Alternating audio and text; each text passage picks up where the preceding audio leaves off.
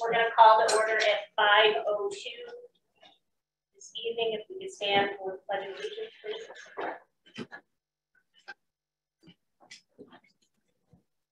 I pledge allegiance to the flag of the United States of America and to the republic for which it stands, one nation, under God, indivisible, with liberty and justice for all. All right, thank you, everybody. We'll go right on to item C, which is public comment. As a reminder, we offer both in-person and virtual public comment. In-person does have priority for comment. So we'll offer that first. If you're interested in providing comment and you are online with us, please raise your hand. When we do open it up to virtual comment, everyone will make sure you can speak. And then just a reminder that we do require name and address prior to comments being delivered. So we will open it up to in-person comments. To me? Yeah. Yes. I don't know, but I'm Marcus Fairford, 12 Candywood Lane. I was very excited to see the reimbursement rate from the state. It's great to get additional money. And I'm hopeful that the priority is to help offset the price escalation with inflation and introduce the building and the project that was presented to the voters and approved overwhelmingly. We derived it 2-1 almost a year ago. And then any benefit that could come from reducing the amount we have to bond would be, in my opinion, the bonus of that additional money. So I hope the priority is to build that project as we presented it, and then whatever's left over is a bonus for the rest of us as far as tax.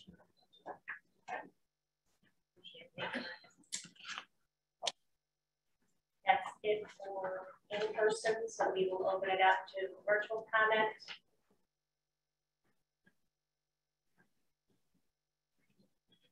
Not seeing any hints. Okay, we're all set. All right, thank you very much. We will move on to item D, which is minutes. So that I have a motion to approve the attached meeting 11/2022 minutes. Second. Any discussion? All in favor? Aye. Opposed?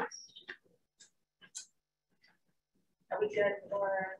I just want to make sure we're good for one. We're all set. Okay. All right, and the motion carries. We'll move on to item E, which is correspondence received 5/10 to 5/23. We do have 3 pieces of correspondence included in our agenda item, or agenda packet. So, of course, please, committee members, please take an opportunity to review those. Just a quick update on one of our items is still outstanding for response, which is E3. And Pat's working on that just to make sure we respond to that question appropriately and with the right and appropriate level of detail based on the request. So I just wanted to make sure that we passed that on. All right, so with that, oh, and I will also add in my obligatory reminder to make sure that you have the opportunity to communicate with us at any time using the contact form on the homepage website. So please advantage of that. As you can see, other community members are doing so, and we really appreciate that. It's a great opportunity for us to engage, answer questions, and really kind of make sure that we see and understand what questions are on the community as well. So it helps us with communication. So please take the opportunity to use that form. We will move right on to F, which is reports. For F1 chair report, I'm actually going to take the opportunity to pass this over to Chris Fagan really quickly.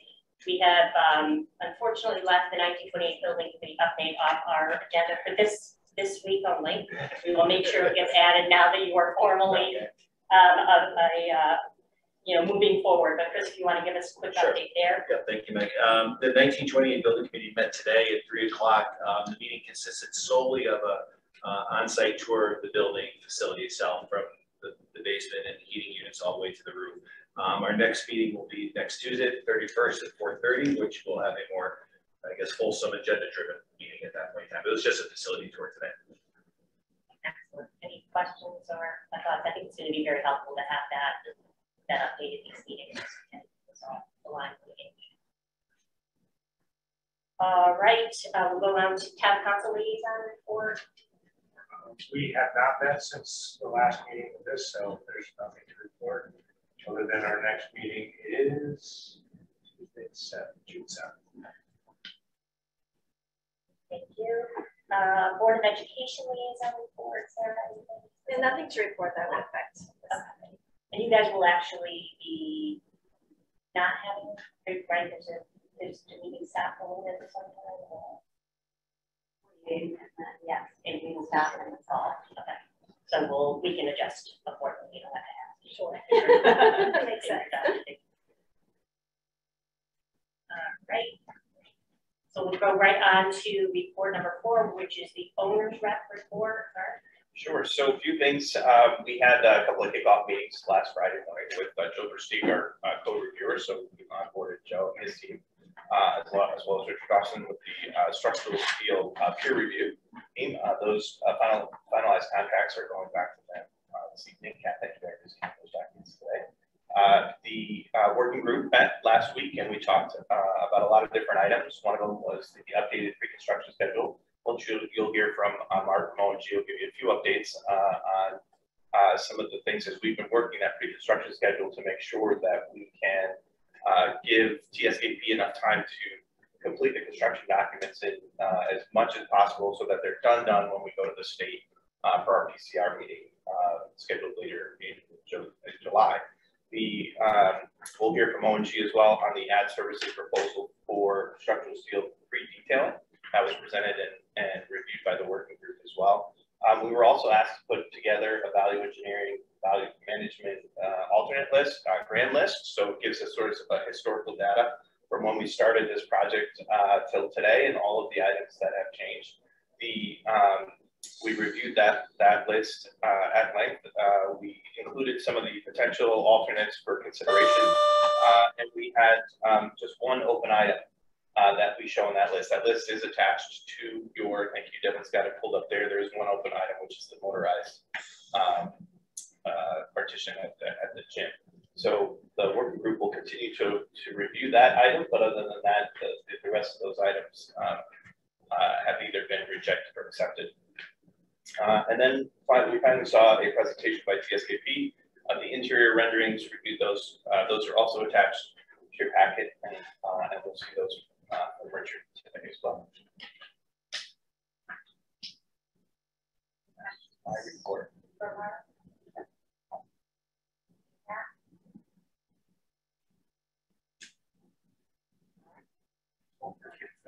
Oh, I'm sorry, Michael, go ahead.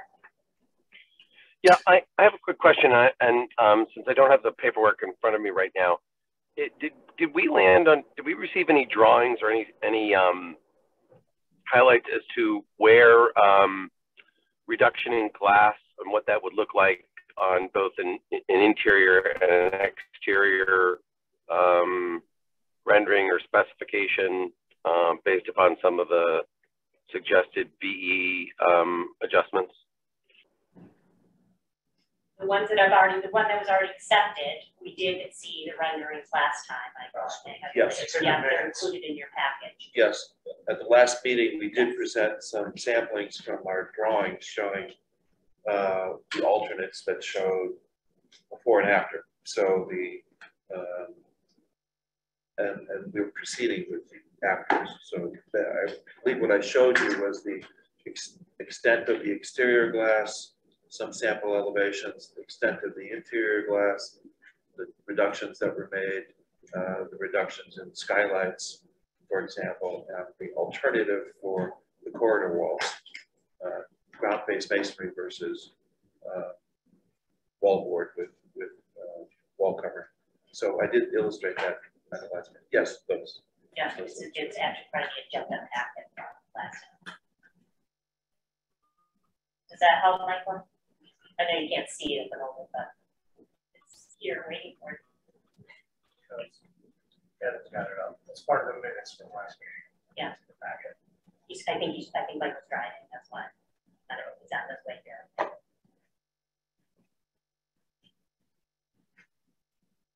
That makes sense, everybody? Consistent with what we talked about last time.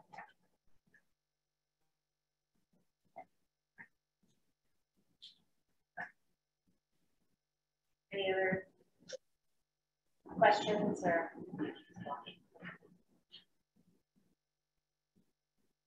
Nothing else from Mark? All right, we will move on to architect report. Great, thank you very much.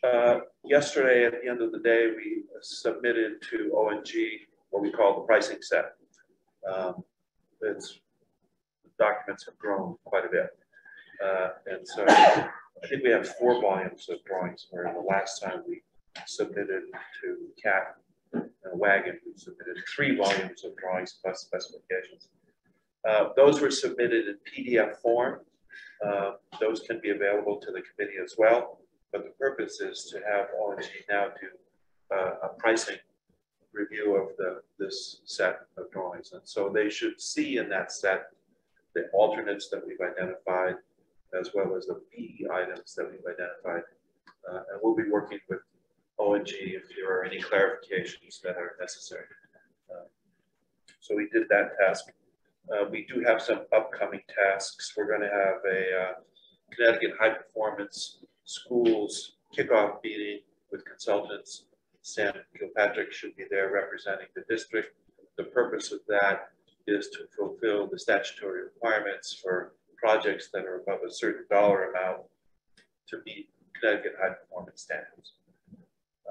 A number of years ago, Connecticut initiated this standard to save energy, conserve water. All of the issues that are identified in the LEED score sheet, for those of you who may be familiar with LEED identifies certain items that are energy efficient and water conserving, for example. So rather than using the LEED score sheet, the state of Connecticut implemented its own score sheet, which is similar. So we're going to have a kickoff meeting to make sure that all of the consultants have identified the items that are brought up in that score sheet. And the reason Sam needs to be there, because there's a commitment on the part of the owner for maintenance going forward, such as air quality that is affected by the types of cleaning products that are used. So that's going to happen on June 2nd. And then we will have a follow-up meeting with PE and athletics to review the details of the gym. So those are the upcoming meetings. We did include in the packet for the committee's benefit the illustrations that we prepared that show the interior of the building, various views of the interior. So I'm going to ask Kevin to scroll through the plans as I describe them. You've seen this floor plan before. It has been adjusted to reflect the current state of the design. You see those arrows that are there. You can see the red arrows that show the vantage points from which I'm going to show you the illustrations. The first of which is the entry, that arrow near the entrance to the building, a view looking north of the atrium space. And then I'll show you some the music room, cafeteria. There will be a couple of renderings in the gymnasium, one rendering in the gymnasium. Next slide. On the second floor, there's an area there that's with some arrows that shows what we're calling the amphitheater. It's tiered seating, a breakout space for activity and discussions, seminar, that kind of activity. And in the left upper corner, that's one of the art rooms. You'll see an illustration of that particular room. Next. There are no illustrations on the third floor, but some spaces are similar. Next.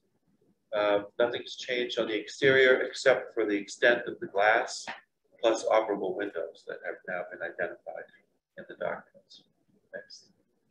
So this is the view, computer-generated view of the interior of the atrium space. You can see that, first of all, there should be a disclaimer at the bottom about the colors and materials are subject to change. And the reason I say that is because, remember, we have some alternates here. So things like ceiling, instead of the wood ceiling that you see there, could be acoustic tile.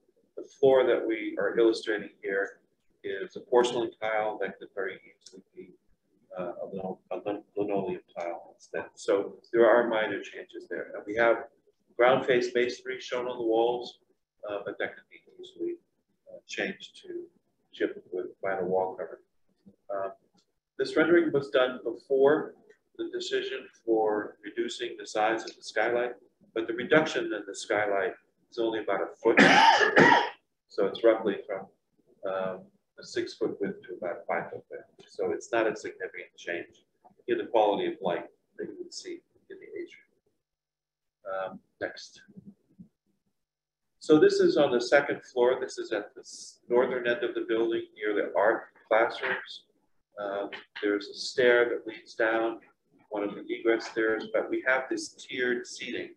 This is configured so that you have breakout area, discussions, that kind of activity. And it's, again, it has daylight up above. The amount of glass has been reduced a little bit, but not significantly enough to change the character of this space. And then if you go up these tiered seating area, next slide, you'll see from a view from the other side, looking back at the atrium space. You can see the stair, one of the stairs that leads through the space. And on the left side, this is just outside the art area. So there's an opportunity to have art on display at the center of the atrium. Next slide. This is a view of the cafeteria. This is as you come in from the western entrance, the after hours entrance. Again, the colors and the materials, such as the floor tile, are subject to change. But we wanted to show you to scale a computer rendering to show you the character of the interior of the space. So this is a multifunction space, as you know. It's a space that has displays and cases that show artifacts, memorabilia that are important to the school. There's also a serving line or servery just outside the kitchen at the far end of this room. And you can see the second floor corridor at the end of this hallway, which is open to this multi-purpose room, this cafeteria. So it's really quite a dynamic interior space. Next. This is a view of the gymnasium, looking back at the bleachers. And then that wall that you see, that actually is a solid wall. It's not an operable wall. I know that's still subject to discussion by the committee, but that's the way it currently is in the design as a solid wall. We do have some glass so we can get some borrowed light from one space to the next. But that's the view. Next. So this is a view of one of the art rooms that I showed you on the plan, showing the storage areas, the furniture, which again, furniture is going to be selected later, but this is just typical furniture that you might find in an art classroom. And before we did some value engineering, we were proposing to do these vertical acoustic blades on the ceiling that you see here. Those acoustic blades are done, they're different than any other rooms in the school. We wanted to create a space that looked a little different because it's art room. So we wanted to expose some mechanical equipment up above. It just gives a more interesting ceiling. We really still would like to do this, but it was beaten out. We can bring that up in the discussion with the executive committee. Next. This is a music room, and it shows the clouds that we are proposing for acoustic treatment in this room. Again, colors and materials are subject to change, but that's acoustic material interspersed with lighting. We have acoustic treatment on that ceiling, on those clouds, plus we have acoustic treatment on the walls as well. Next. This is a view of the Black Box Theater. You can see it's a black box. And this is an area that is going to be changed as you create different kinds of program features in the room. So it has theatrical lighting. It has a grid above the space, as you can see. So you can change that lighting. But also, next slide, you can see you can use it also for other kinds of functions. You can easily just open it up and bring daylight into the space as well. There's tiered seating here. It's accessible and it's acoustically treated. Next. We have two shots of the auditorium. This shot is near the stage. You can see we have a shallow sloped floor for some of the lower seating, and then a much steeper sloped floor higher on the back of the auditorium. And there's a cross aisle here, and we have proposed seating, upholstered seating, and we have proposed finishes here, but these are subject to change. What we would like to do is wood paneling, as you can see here. This is reflected in the documents that we gave to ONG for pricing. And then we also have painted walls up above that. The walls are articulated for acoustic reasons. We had our acoustic consultants, Jackie Holden, participate of this space, as well as the lighting. You can see that there are ceilings with LED lighting built in there. Again, color may be changed. There is one catwalk above the left ceiling panels. That catwalk is where you'll have theatrical lighting that students can use to highlight features on the stage. There's also side lighting on both sides. That vertical slot that you see on that wall, there's another one on the opposite wall, and that also you'll have access to that from catwalks that are behind that wall, so you can do the adjustment depending on performance. Next. This is the other vantage point. This is from higher up in the auditorium looking down. Shows you the configuration of the walls and the treatment of finishes. Probably carpet, that's what we're showing, except for certain areas that will have sealed concrete. Any questions about the interiors? The rest is just a couple of exterior shots which you've seen before. I think we talked about that what we're seeing in these renderings is before some of the BE with the skylights for the exterior glass. Is that right? Yes, that's correct. So the skylights, the change in skylights from like a 6 foot to 5, it's not going to be a significant change to the amount or quality of light that you're going to get. It will be a little bit dimmer, but you won't be able to tell it. When you have that shot of the interior main hallway, yes, still glass that's along, so like I couldn't tell from the rendering if that was the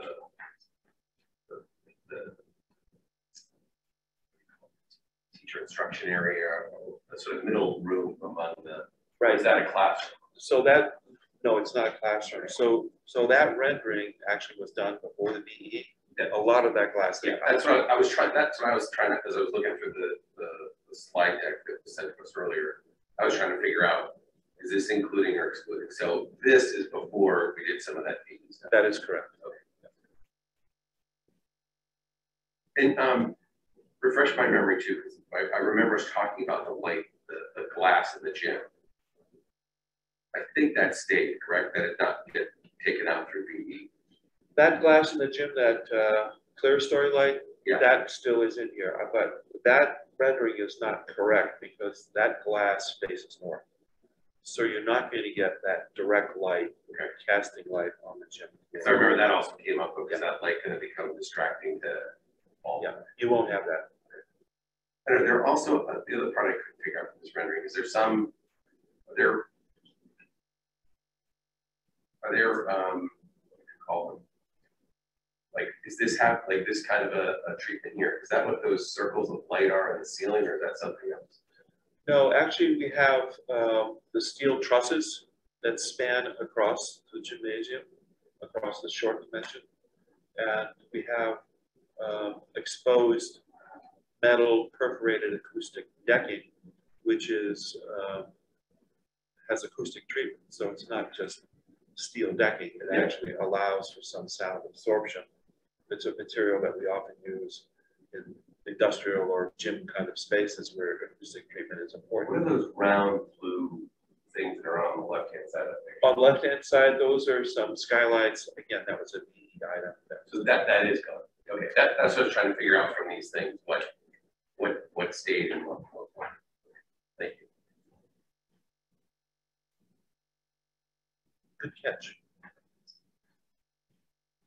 Richard, I just wanted to let you know, and I probably should have said this earlier, but Assistant Superintendent Kim Lynn went through an interior design showcase conference. And so there were like international speakers there and some really interesting topics like how flexible furniture and fluid spaces support student well-being. So she went to lots of sessions and she has lots of readings and photos and went to a furniture showcase.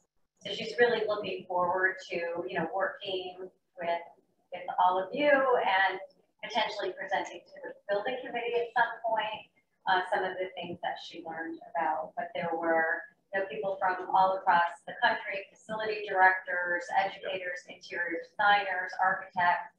So it was a really exciting conference, and you know, we hope that it will help to inform, you know, next steps. Well, I appreciate that, and I'm eager to see what she learned, and hopefully she can share some of that with us as well as the committee.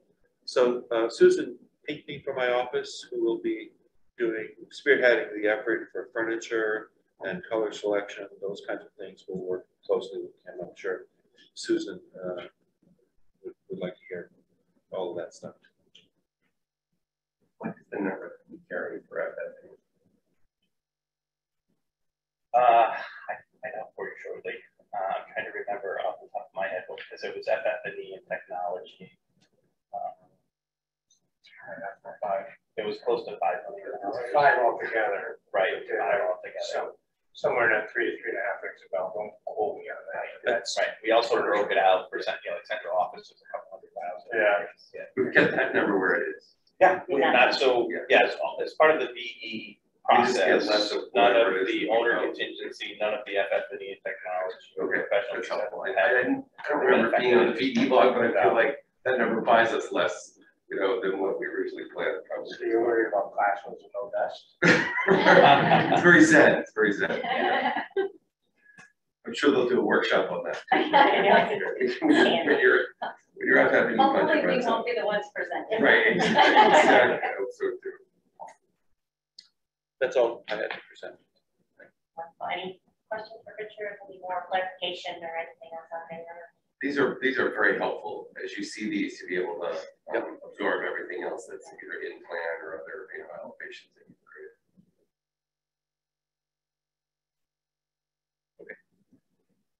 Right. Richard, we'll move on to construction manager. Good evening. Just kind of filling in for Laurel tonight. We'll talk about the schedule, but I think the big picture here is that we're still on schedule. We did make some adjustments to our pre-con, kind of giving Richard's team a little bit more time to get the documents fully vetted and updated. But we did receive the pricing set, as Richard mentioned yesterday. So our team is starting to put that estimate together. Again, it'll be the same process. We'll put the number together, kind of with the entire team. Vet those numbers, reconcile the numbers, and then present to the work group. Hopefully this time we don't have to do any VE or on budget, but we may have to go through that same process and just walk through. So we'll wait for again, right now that we're proceeding with our estimate, we plan on going up to the state at the end of July, actually July 26th. We got the schedule as of right now, and we plan on bidding the second week of August. For the phase 2 work, with the anticipated construction start of October 24th. So I think based on this whole kind of reworking the PCR and going up to the state a little bit later, getting the drawings completed, I think we lost probably about 12 days, I think, on the overall schedule, but the end date of construction has not changed. So we're going to start a couple weeks later. We're going to make up that time in our construction schedule, and it'll be reflected in the schedule that we present to bidders as well, so they buy into that duration. So overall, we're in a very good place now with the schedule, and once we get the dates going forward, we should be in good shape. And the only other thing I have to report on, and we'll talk about the detail later in the presentation. Right? Yeah. We did receive numbers on the enabling package, and our estimators now are going through and doing a retake off of package that was actually bid on. So we compare whatever scope was added from the phase 2 work to the phase 1. We'll be able to explain that to the board. So again, overall budget-wise, we're fine. We just wanted me to explain why the number was larger than what we had initially carried for that case. So it's all going to be encompassing, or you encompass in the overall site number. But we want to break it out and show you what's in that first name package versus the balance. So we'll have that on the agenda for our next working group meeting. So this is really scope definition is what we're looking at versus the pricing that we saw versus scope, doing apples to apples comparison, to making sure we're all in alignment there. Working group or the design group will run through that in detail, and then obviously it's going to come right back to this team to say, let's relook, let's take a look at what those numbers look like, what the scope of work is it in alignment with what our expectations were, any other adjustments. Exactly. And the real way to do that is to take off the entire job again, and that's what our estimators are doing now. So, but that a little bit sooner, but I'm going to have to take the time. Let's get some real information to look at. So more to come from us from a committee perspective to take a look. So this, again, just to make sure everybody's level set, this is an early enabling bid. You remember we went out to bid a little bit ago. There was 9 bids that came back. Yes, great coverage. Which, from what I understand, is fantastic for limited experience. So, so now we're just making sure everything's in alignment before we move forward on next steps on that. Does that make sense to everybody? Absolutely. Yes. We started phase 1. I would see July 1st. So. July 11th. July 1st. So start July 11th. Yeah. So I was going to say, I bumped into somebody today, and they're like, oh, we have an event at Farmington High School. It's at the end of June, beginning of July. I'm like, where's the event? Where are you parking? Where do you think you're parking? It sounds like they're safe. I have a question to Mark, and that has to do with, we have the PCR date that, as you reported now, it's July 26th. Yeah, we're on the schedule with the state. Yeah, it's all booked. They're anticipating. So before we go to the state, we will be coming back to the building committee as well as the Board of Ed for sign-offs. It's the same process that we went through the phase 1 enabling package. We'll bring this set here, or we'll send it by PDF or both, so that you see what we're going to be bringing to the state, and then we'll be asking for sign-offs by the building committee and by the Board of Ed. So that sign-off date needs to be scheduled. I don't know if that's indicated yet. It is. I mean, we have a date in the schedule of July 15th. Okay. Between actually July 15th and July 20th. So I know the Board of Ed may not meet in July, but this needs your sign-off. Most likely. We'll look at everyone's schedule. I know we've had some thoughts about how we do that, make it convenient. Exactly. Okay. Could that be a hybrid? Sure. For those that are away to jump on for an hour, so we have, make sure we got quorums, because obviously make sure. Yeah, absolutely. Like Congress does if you go around and count the votes before they, not really.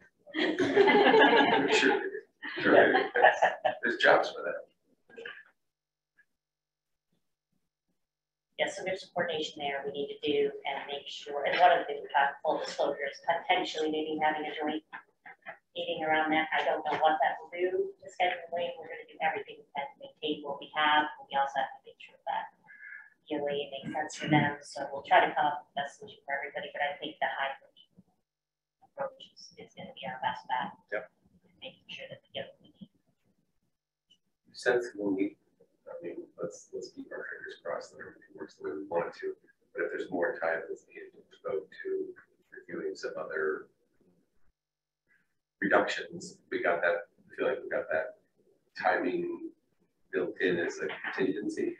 I think one of the takeaways we had from last time was to take a look at the remainder of the summer to try to make sure that we get back to everybody here to say, here's what we're thinking based on the schedule and looking at some of these dates. And again, our goal here this summertime is to have more meetings, but we also have to maintain the deadline. So I think that's something we still have on our list to do. It's just line all those meetings up, are they have the appropriate time? If not, we need to add them. For the Zoom meetings and wherever we are, what other stuff. Yeah. Any special meeting should be held across the street. That's my only request. I'll meet as much as you want. If it's Zoom, it's wherever you like, right?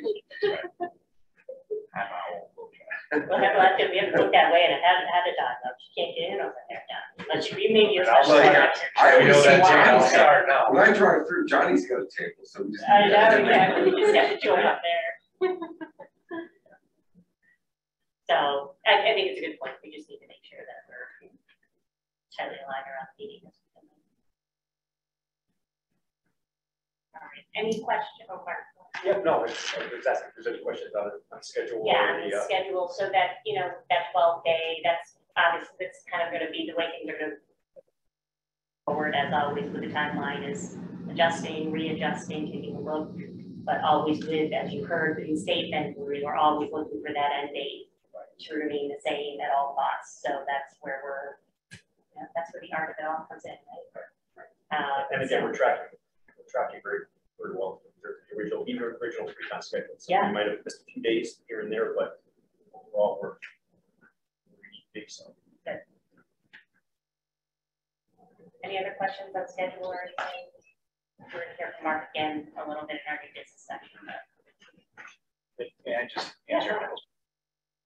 So on the FF&E, we've got 4.9 million school and about 200,000 for central office, so that's $5 million split. And we do have owner contingency of $6 million. The high school about 260%. Those dollars have been numbers feel good. Yeah. I will say it's FF&E the technology driven. Perfect. Any other questions, thoughts? Anything else before you move on to communications? No. Communications met right before this meeting, and we are planning out the presentation for the June 2nd community meeting. That meeting will be taking place at 6 p.m. at the Yates room at the police department. So we do encourage all committee members to attend. We will be going over, it's basically an update based off of our newsletter. So a lot of those Q&As that we've been seeing a lot, stuff on the early enabling package, on BE, on the reimbursement rate update. We think it's a good comprehensive update to bring people up to speed since the last time we had a community meeting. And we also plan on showing the renderings that Richard just presented. So again, June 2nd, 6 o'clock at the Yates room. And it's also on Zoom. Was in the newsletter, so everybody get the newsletter. Yes, good. And so we're promoting it there. Devin some updates on the website as well. So anything we can do to promote people, if we have that maybe in-person attendance might be a little tough, that's fine. Hybrid is fine too. We just like people there to listen and participate if they can. So anything we do to promote that, I think would be great. In addition to that, we are also, just as an FYI, the Rotary has asked for a update as well. So on the 31st, we'll be providing a quick update to the Rotary, about a 20-minute presentation, probably very similar to what we will present on the 2nd, just to give them an update on the timeline and next steps and where we are in the schedule. So you're going to start to see some of this community engagement ramp up as people, as we're talking about putting shovels in the ground. I think people are going to start to get really excited. So it's good. It took us a while to get here, and we're almost there, which is pretty exciting. If there's anything else, communications, any other? Last meeting, we asked a question about putting schematics online. I know we had some really high level question. Yeah. And there was, I know it's probably not a priority at this very moment, but what can be put on from a public safety standpoint, whether, you know, I know Richard had given some advice of what he had seen in the past on, you know, obviously nothing about alarms or security features, things like that, but how detailed we as a committee or the town want to really get with public safety advice. And that's exactly what we're kind of betting in the back end to respond to that correspondence that requested that schematic design. Because exactly, they want to balance public safety at this point when the designs are getting more and more complete. We will be adding those renderings that we presented today to the website, which does, again, very high level, but it has that floor plan, it has the internal, so that will be up immediately, and then we will work to see what we can provide.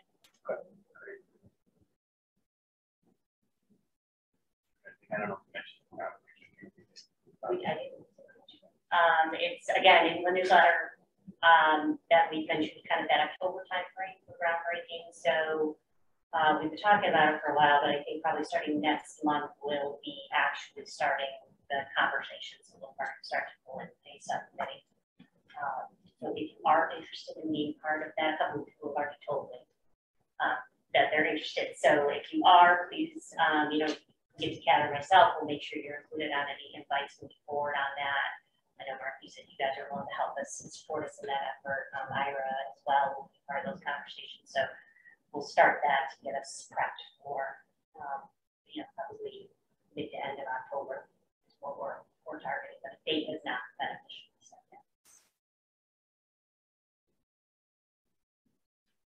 You believe it? And we're even talking about it. I do every time that the word's not enough. I'm like, I can't believe it's right there. It's been a long time. All right. Any other questions or thoughts for communications? I don't believe we have anything for professional partnership, right? That we need to report out, and then financial report. So included in your packet is an updated financial report.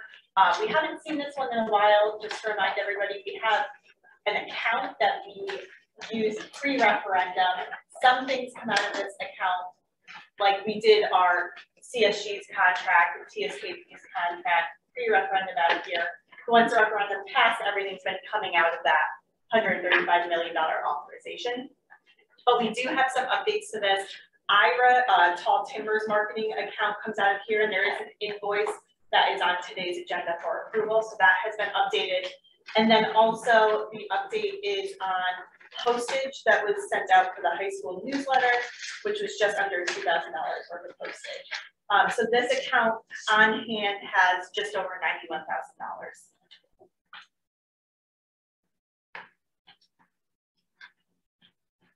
That makes sense.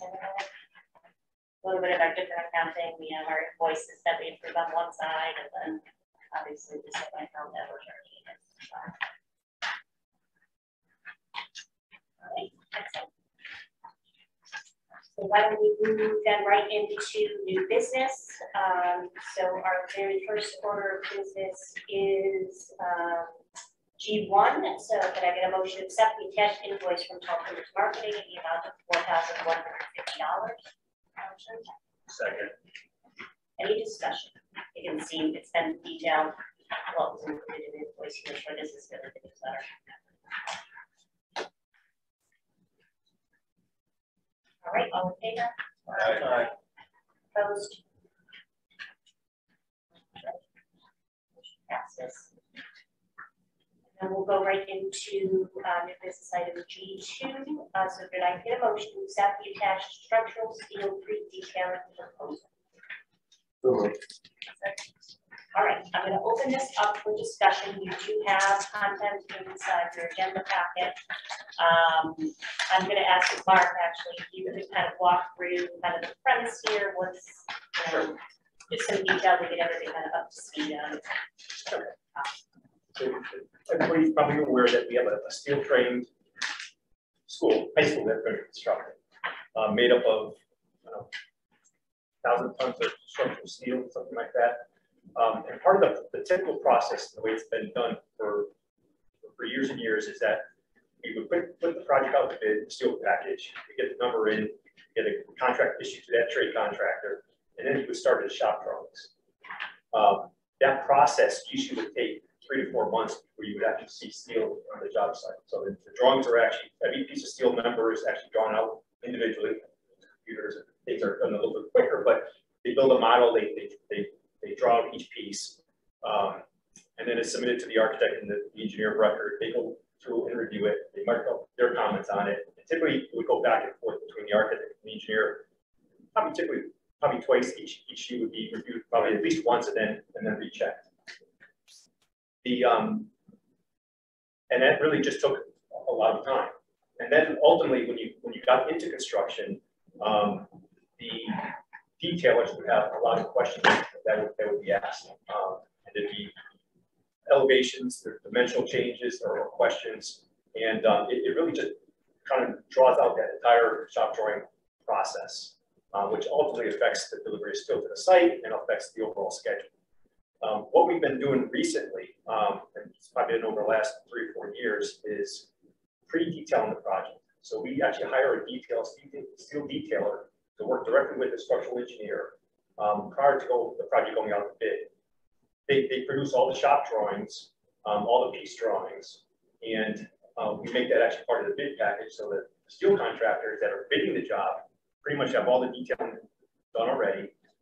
They have their material laden sheets, they have all their shop drawings ready to go. So when they do their final takeoff, it's very accurate. There's not a lot of guessing.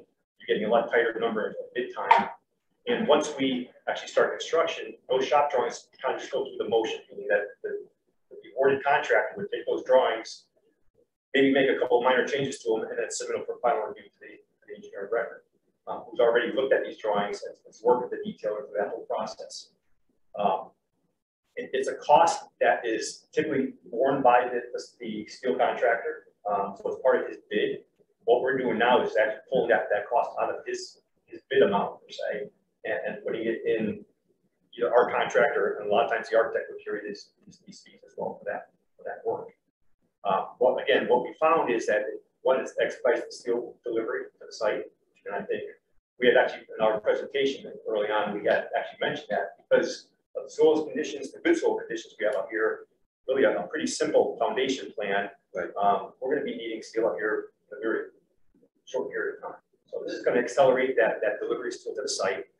And then the other thing it does too is really it vets any issues with the design of the building, any questions that come up with detailing, with dimensions, elevations. Those are all worked out with the detailer, the engineer, and Richard's team up front. So again, once we put this set of documents out to bid, you're really getting a much more accurate number than you would if there was a lot of questions regarding the steel frame and dimensional questions and things like that. Again, it's an expense that is truly bought, whether we pre-detail it and buy it now or we buy it as part of the bid package, costs are really the same. There's no difference between the two. We're just going to kind of jump on the project and getting that much further ahead in the schedule. What it also does, it'll flush out any issues with any material and steel shapes and sizes. So they'll know right away whether we're having problems with tube steel, if that's a long lead item right now, or part joints. And it gives us the opportunity to make those adjustments in the front end, in the contract documents, or bid documents, before we actually put it up on the street. So it's really a kind of a win-win. We haven't had any issues. I've done this on a couple of other projects, and it just really expedited the whole process. Where we actually had steel on site, kind of waiting for the foundations to be completed to start erecting the building. So we are, asking for additional services to have it run through our contract. Again, kind of Rich and I were going back and forth on whose contract it should fall under. And just again to expedite the process. You mentioned one, yeah. So again, we think it's just a real benefit to the project. It's a cost and expense that is part of the project to begin with, whether we pay for it now or pay for it later. Again, getting a jump on the overall detailed process. If I could piggyback on what Mark was saying, because I think for those of you who have not been through such a construction process, you may be wondering, wait a minute, we have to detail these steel connections all over again? Don't we have a structural engineer? You do. We have Michael Horton Associates, who is our consultant from New Haven. But what fabrication shops need are actual fabrication drawings. These fabrication drawings detail every piece. And if components need to be pre-drilled, because you're going to be passing pipe, sprinkler pipe, for instance, through a beam, they actually illustrate exactly where that drill hole needs to occur. And so the process of shop drawings for steel goes like this. Structural engineer does the details. He's almost done. He's ready to coordinate with a shop drawing fabricator, fabrication drawings, but they haven't been hired yet. So, and you're not going to hire them typically until after you go out to bid. You hire a steel supplier who is actually going to do the shop drawings. Mark is right. It is an advantage in the schedule to be able to have all of those fabrication drawings done early. And no matter who you buy the steel from, they're going to use the same fabrication drawing. So that's the principle behind what Mark is saying. I did talk to our structural engineer about whether they've had experience working with ramp drafting. They have no issues with ramp drafting if they were retained by O&G. And our structural engineer said that he could start coordinating with your detailer in June, which is a big leap forward rather than waiting until the GMP in October. It's a big difference.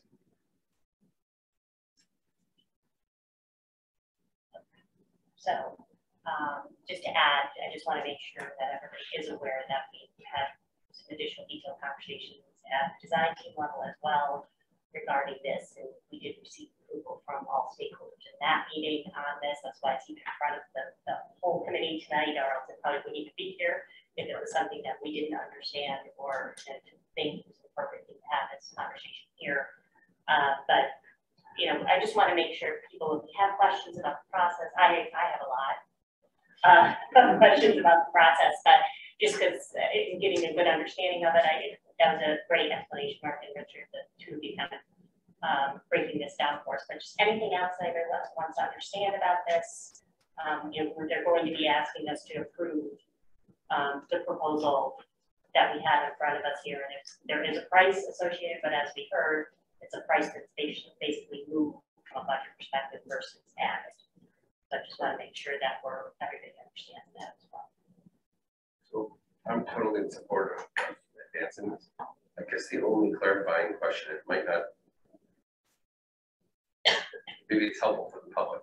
We go through an RFP process when we are engaging these consultants, because either the architect or contractor is engaged in, we don't have to go through that. I wonder to what degree this is something that we deal with in the level of transparency about what we're doing and maybe not vote on it, because where will it set up that line of what are we voting on and what are we not voting on when it's their responsibility to execute on parts of their contract? We have to add this to their contract though, because currently. Because it's not in their contract. It's not in there. So it's not as though we're approving this group Correct. for this particular amount of money. What we're doing is we're saying it's an adjustment in their contract. It's an add service to their contract. We did this with TSKP when we added, was it kitchen design consultant? Correct. Right. A couple that weren't in the scope of their contract. So we approved to add it and they used their subcontractor. Right. So ordinarily, if you had all the time in the world, you would hire, you would bid the steel out, and that steel supplier would hire RAM or someone equivalent to RAM to actually do the fabrication drawings. So now you're shifting it rather than the steel supplier to the CM.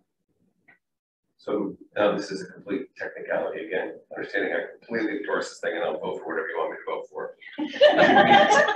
Should we be voting on a motion that's adding to their contract, or should we be voting to approve this proposal? And that's the part that We can amend. it doesn't matter how we do it, I just don't want Yeah, let's be clear. I don't want to have anybody else come back and say, well, why aren't you voting on this, this, and this? Because we don't have to, and that's why. That's the only reason why I'm just trying to draw the distinction of what we're doing, so we don't get having somebody kind of go, why aren't you voting on all these things? Yeah. Yeah. So we could amend the motion to approve structural steel pre-detailing to be added to O&G's services. I like that. That makes sense. I think that's more clear. Yeah, that's a good catch. And when we do our first GMP, with this enabling phase, we're going to put together we call it a mini GMP. Yep. A small portion of the overall GMP. we'll include a line item for that pre-detailing in that GMP. So we're, you know, it's spelled out clearly, and that actually what is the mechanism to actually adjust the contract. Yeah. So it'll be very transparent. If you want to reduce 50 million from the other GMP, we call it a mini GMP. However you want to posture that. So do you want me to withdraw my motion, or do you want to have an amended motion? What's your preference? I delightfully withdraw my motion. If you. Draw my second. There you go. And I'll raise a motion to approve the structural steel detailing as an addition to the OG contract. Excellent, I'll second it. Excellent. All right, we'll open that up for discussion. Everybody good though with the change? I think that was a good catch. Okay, Just because I don't want somebody saying, Yeah, when do you it's vote, not fair. not vote, when you Yeah. RFP. But any other questions too about the process and, you know, kind of anything else that's explained? I just want to make sure everybody's comfortable. All right, all in favor? Opposed?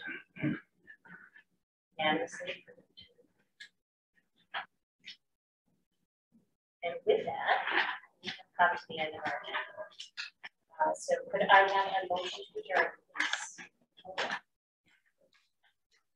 Discussion. All in favor? Opposed? All right, we are going to adjourn at 5:59.